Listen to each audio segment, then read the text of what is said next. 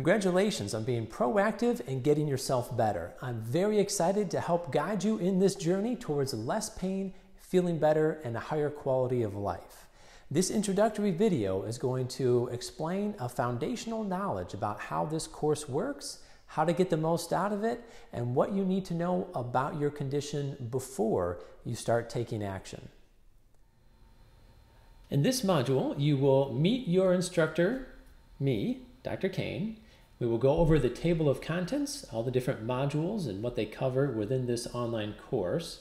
We'll discuss what causes neuropathy, how to track your progress, where to submit questions, and how to effectively apply what you learn. Let's start off by meeting me, your instructor, Dr. Stephen Cain. I'm the owner of Neuro Solutions. This is a company dedicated to helping people with their peripheral neuropathy. I'm the president of the Whole Brain Health Initiative. This is a nonprofit organization that helps older adults adopt a brain-healthy lifestyle as a preventative measure against Alzheimer's. Now, so you know, the things that are great for the nerves in your feet that will help you with your diabetic neuropathy are extremely analogous to the things that are highly beneficial for your brain. Consider this, they're starting to call Alzheimer's disease type 3 diabetes because diabetics are so much more likely to go on and develop Alzheimer's. So what you learn throughout the course will help you with your diabetic neuropathy, plus it will help you keep your brain sharp and allow you to remember the people and the experiences that matter most to you. As a doctor of chiropractic, I've been helping people manage their chronic pain for about 10 years now. Also, when I started chiropractic school, I enrolled in a program called Functional Neurology. This is essentially natural ways to make the best of the human nervous system, and I've continued with these studies ever since. I've traveled across the country training with various neuropathy specialists. I've done thousands of hours of my own independent research into this field. I'm an ACE certified health coach. Now, throughout this course, you are going to notice that I put a lot of tips and strategies in as to how you can implement these new lifestyles into your life. And this is the biggest challenge that most people have and why this health coaching certification has been so valuable in enabling me to help people actually follow through with doing the things that get them better. I got my Bachelor's of Science from the University of Michigan. Go Blue! Okay, table of contents for this course. The first module is the introduction, which is what you're watching right now. This module will give you the foundational knowledge that you need so that you can navigate this journey intelligently. The second module is on nutrition, where you will learn about what diet you need to be eating, which supplements will be best for you, and how to make it suitable for your lifestyle. The third module is on exercise. Here you will learn which exercises will be best for you to do and how to do them so that you get the most relief possible. Fourth module will be on therapies, which are the creams, baths, nerve stimulation devices, infrared light therapy, and other forms of therapy you can do comfortably in your own home to help you feel better. The fifth module will be lifestyle. You'll learn about sleep, meditation, and other lifestyle habits that will help with your neuropathy as well as your overall health. Then lastly is the Put It All Together module. Here you will learn how to bring in all the different elements in a synergistic and sustainable way for you so that you can continue to feel good for the rest of your life. As you can see, this is a very holistic approach to getting you better, quite contrary to the approach most other people are taking. Most of the time, people will try just one prescription or one supplement or one type of therapy and hope that that one thing is going to be the cure for their neuropathy. It does not work that way. You need to attack your neuropathy from all different angles, from all different levels. And when you do this, you take this holistic approach that is described in this course, that is when you can expect things to get better. And I'm very much looking forward to helping you along this journey. All right, let's move into what causes neuropathy. The more you understand your condition, the better you can make wise decisions in getting yourself better. So here we will initially discuss diabetic neuropathy, and then later on we'll discuss the other different potential causes of neuropathy. and signs that you might need to seek out medical intervention. I'm sure those of you with diabetes all already know that diabetes means you have excess blood sugar circulating through your system. Think of this like little shards of glass that are continually tearing and chipping away at your blood vessels and causing your nerves to degenerate, as you can see in this picture on the right. Now, so you know, regardless of how much degeneration has already set in, I promise you, apply the things that you learn in this course and you will be feeling better. Now, the onset for diabetic neuropathy tends to occur in the longest nerves first. So people will experience symptoms like numbness, burning, tingling, pins and needles, prickling sensations, starting in the toes, working their way up the feet, to the ankles, the calves, and then into the fingers and the hands and the forearms. This is called the stocking glove distribution. This tends to be a gradual onset as well, meaning it takes at least several months, if not years, for it to reach the height of the symptoms, for the symptoms to get to where they are today. So if this does not match the presentation of your symptoms, if they got real intense within 2 months, if they did not occur in the stocking glove distribution, then there's a decent chance that you might have something besides diabetic neuropathy causing your discomfort, and you definitely need to check in with your doctor to find out what is the cause. Because if you don't know the cause of your neuropathy, your hands are tied behind your back and being able to make smart decisions to get yourself better.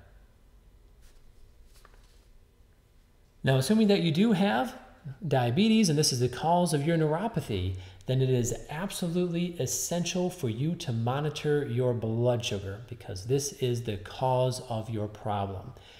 When you monitor your blood sugar, this enables you to manage your blood sugar.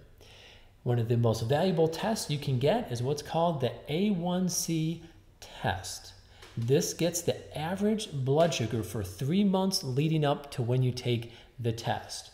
While doing a fasting blood sugar is valuable information, it does not convey the average 24/7 environment that your nerves are experiencing, like this A1C test.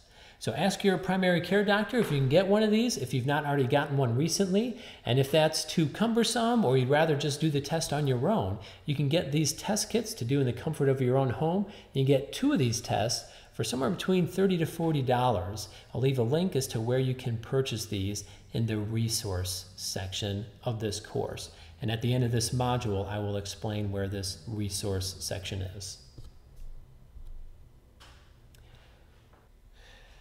Much of this course is going to discuss lowering your blood sugar as a way to attack the cause of your neuropathy. Now, this only actually works if your blood sugar or your diabetes is the primary cause of your neuropathy.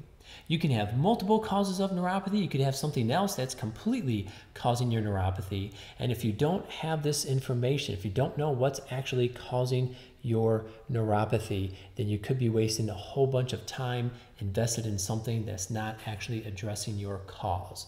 So we're going to talk about different potential causes of neuropathy, but do check in with your neurologist and be absolutely sure what is the cause. So one potential cause is medication.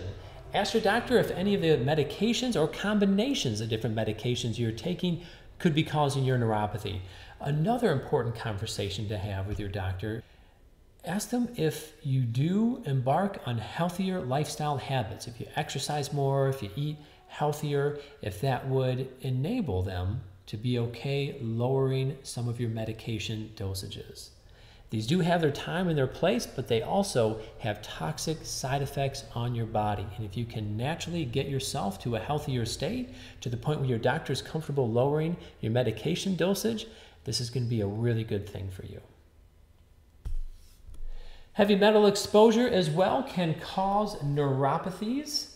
So if you have a history of working with heavy metals, be it in a factory, from lead-based paint, or from eating large fish like shark or tuna, you may be at greater risk for heavy metal-induced neuropathy, and you want to ask your doctor if you should get a heavy metal panel to see if this is something potentially contributing to your neuropathy. Autoimmune conditions can also cause neuropathies. This is where your immune system actually attacks the nerves in your body. If you have rashes, dry skin, thinning hair, these may be signs that you have an autoimmune condition contributing to your neuropathy. So ask your doctor if this is potentially the case, and if so, you might want to ask your doctor if any of these blood tests would help you out. A vitamin D test, CD4 to CD8 ratio, and Th1, Th2 cytokine test. Infections can also cause neuropathy, so if you've ever been diagnosed with Lyme disease, leprosy, HIV or AIDS, hepatitis, this may be contributing to your neuropathy and something you need to discuss with your doctor. Vitamin or mineral deficiencies or excess intake of them can cause neuropathy. If you have not had a blood panel, you should definitely request one of these for all the B vitamins, especially vitamin B12, as this deficiency is the most common cause of neuropathy regarding vitamins or minerals. You should also ask for a methylmalonic acid test. This is a very specific test that will pick up on a deficiency of vitamin B12 before the actual vitamin B12 blood test picks up on it. You could also have a pinched nerve in your body causing a neuropathy. If you notice that symptoms are only felt in specific parts of your body, for example, if you notice your neuropathy is very much on the inside of your foot, but not on the outside of your foot. If it's only on one side of your body, these are signs that it could be a pinched nerve causing your neuropathy. Also, if you have pain in your low back or your neck, this could be a sign as well. So ask your doctor about this, and if this is the case, physical therapy or chiropractic could be something that helps you alleviate this. Genetics can also cause neuropathy. Now, these tend to be less common, but they're still definitely something to consider. If you have a high arched foot, as you see in this picture, this is one of the hallmark signs of a genetic neuropathy. It doesn't guarantee that you have it, or if you don't have this high arch, it doesn't guarantee that you don't have genetic neuropathy. It's just one of the signs. And there's plenty of other causes of neuropathy too. There's cancer, alcoholism, the list goes on. And then lastly, if nobody knows what's causing it, they call it idiopathic. Now this can be rather frustrating because if you don't know the cause of your neuropathy, then again, your hands are tied behind your back and you just don't know what to do to actually address the cause. If this is the case, stay relentless, continue asking different specialists, different neurologists to figure out what's causing your neuropathy. I've seen plenty of people before where they finally see their fifth or their sixth neurologist, and then finally they get the right diagnosis and they figure out what's actually causing it. So if you've not already had these conversations with your neurologist, be sure to have them ASAP and get a clear understanding as to what is causing your neuropathy. All right, now that we've talked about the different causes of neuropathy, let's assume that you've checked in with your doctor and it has been found that diabetes is the primary, if not the exclusive cause of your neuropathy. In this case, it is imperative that you check your feet daily. This can help prevent needing an amputation. The most common cause of people getting amputations in their toes and their feet is because they get an infection. This infection is most commonly caused because of diabetic neuropathy, and someone loses the sensation in their feet so they don't know that they stepped on a nail or a piece of glass. Something gets lodged in their foot, causes an infection, the infection penetrates the bone, and then the doctors are left with no alternative except to remove the toes or the foot. Again, many of these situations can be avoided if you check your feet daily. If it's tough for you to actually look at your feet, you're not flexible enough, they have mirrors, as shown in this picture here, that can help you do it if you're not flexible enough to do it on your own. I'll have a link for this in the resource page where you can order one of these mirrors. It is also essential that you see a podiatrist on a regular basis. They are specialists in managing your feet. So if anything goes awry, if your toes start to curl up and you get hammer toe, there are surgeries they can do to help relieve this. If there's some sort of compression on a nerve in your feet, there's surgical procedures they can do to help out that.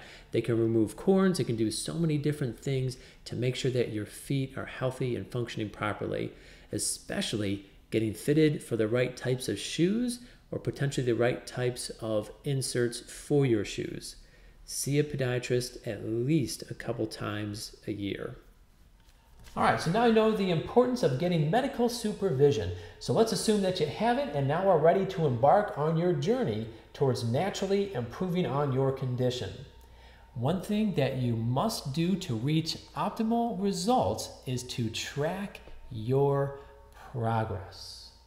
Proper tracking helps keep you accountable to doing the things you need to do. Plus, over time, you will pick up on the patterns of what is helping you out most. In the resource part of this course, we will have a download for you. The file name is Neuropathy Tracking Template. Here there are several essential variables already plugged in for you to track daily, plus you can add more variables if you'd like. Now, as you see here in the right, we have notes and observations. Anytime your pain gets better or it gets worse, write it down and make note of anything you can correlate it with. What time of day? What were you eating? What were you doing? Were you stressed out? Did you not get good sleep? Did you try a new therapy?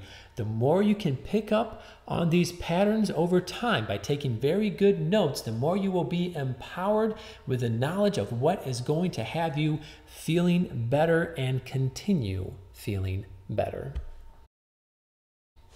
We have already covered a lot of information in this module, and we're going to cover a lot more in the future modules. You are surely going to have questions at some point, so now we'll discuss how you can ask your questions.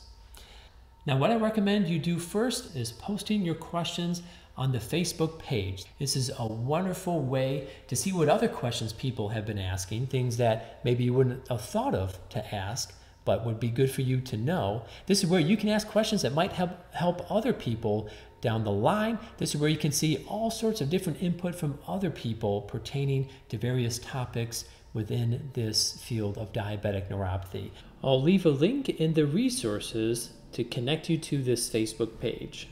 I'll answer your questions here, but if you don't feel comfortable being in this group on Facebook, or you're just not on Facebook and don't want to get on it, you can send me an email at drcain@neuropathypainfree.com. I very much want to see every single one of you successful in overcoming your neuropathy. So do not hesitate to reach out to me if you have any questions about this course or about what you need to do to get yourself better. Now that you know what's entailed in this course, what causes diabetic neuropathy, the different causes of neuropathy besides diabetes, the importance of medical supervision, how to track your progress, and how to submit your questions, we will now get into the most critical part of this module, how to implement what you learn. Just learning and knowing the information, that's the easy part. Putting it into action, this is what takes a lot of energy, time, and can be quite challenging, so let's make sure you do it right. First off, make sure that you are level-headed in this journey. There will probably be ups and downs, but after 4 months of applying this information, there's a very high probability that you're going to be feeling a lot better. And while I do want you and everyone else to feel relief as soon as possible, the reality is it will probably take at least a month for you to notice significant and consistent improvements. So be level-headed and try to stay calm throughout the process. Secondly, make this journey as enjoyable as possible. There is a lot of compelling data out there showing that intrinsic motivation is much more sustainable than extrinsic. That means that if you do something because it's inherently enjoyable, that you're more likely to continue doing it. Where if you only do these things, if you only eat the better diet or do the new exercises because it's going to help you with your neuropathy, if that's the only reason that you do it, there's a decent chance that you will relapse, that you will give it up at some point in the future.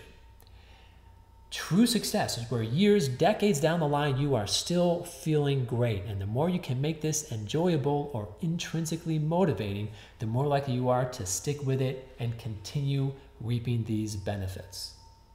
So everything that you learn throughout this course, take it through the mindset of how can I make this new change or intervention as pleasing as possible. Next up, seek out social support. Reversing diabetes and diabetic neuropathy is not an easy thing to do.